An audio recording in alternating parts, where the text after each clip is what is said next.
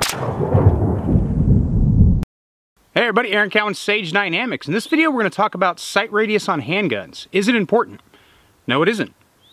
Yes, it is. Maybe? This is definitely one of those topics that we can argue about until the end of time, or until sighting systems such as iron sights are considered very, very antique, like some of the ancient sighting systems we use that iron sights evolved into. Is sight radius important? Well, it is, because it gives you proper alignment on an iron sight only handgun. So it's going to be aligning the front and the rear, controlling the elevation in regards to the target, giving you a sight picture, allowing you to shoot accurately.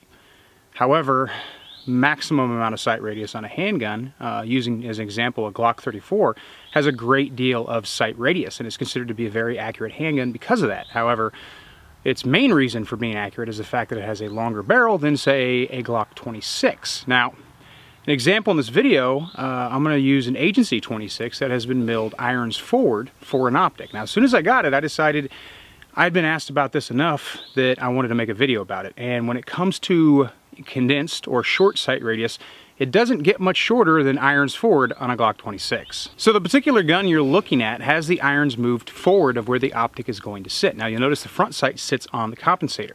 However, even with that configuration, I did gain a little bit of that sight radius back by moving that front sight out onto the compensator, but I'm not gaining back the sight radius that I would get even from a traditional Glock 26, and it even has less sight radius than a Glock 43.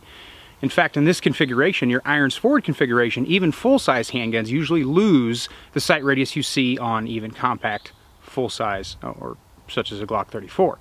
So if I moved irons forward, say, example, on a Glock 19, it's going to have less sight radius than a smaller gun such as a Glock 26. Is that a big deal? Well, it depends on what your purpose is for your iron sights. On this particular gun, the iron sights are there as backup sights only.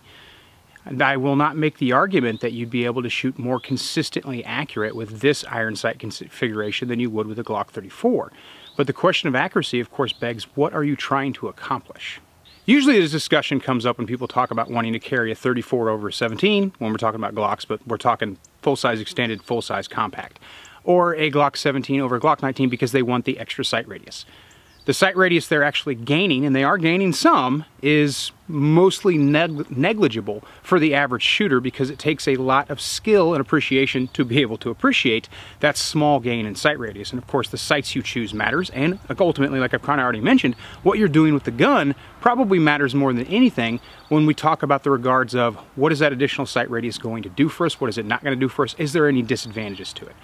There is actually a disadvantage to a lot of sight radius on a handgun. Like all things, that disadvantage is contextual to what you're doing with the gun.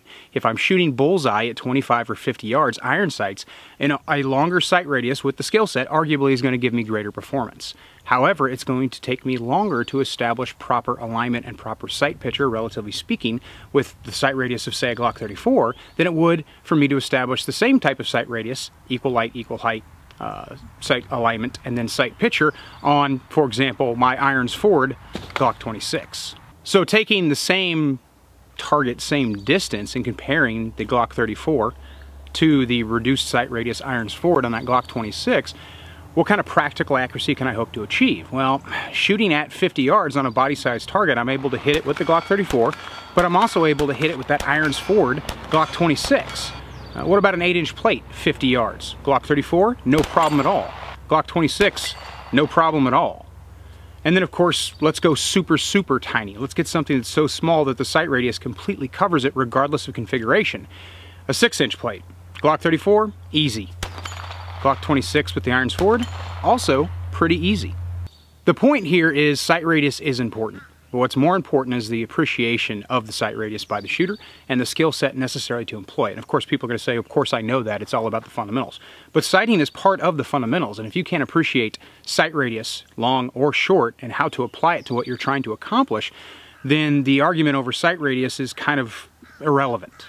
This, of course, is in no way me advocating for, even with the 34, go with a shorter sight radius. There's no reason to do that. Iron sight's only gun, get the longest sight radius you can, based on whatever that gun is. But if you're going to go with an optics platform and the backup sights are backup sights, then a shorter sight radius is really not going to be detrimental. I'm Aaron Cowan with Sage Dynamics. Train accordingly.